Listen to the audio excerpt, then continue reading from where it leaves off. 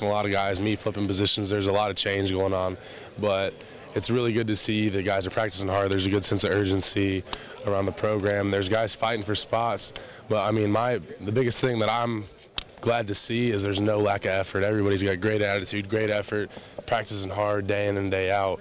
So, you know, I think we're going to be fine on the offensive line. Coach was talking inside about rebuilding of the line, coming in, you know, coming together quickly. You're rebuilding, you're replacing a lot of people, and they're rebuilding around you. That's exciting.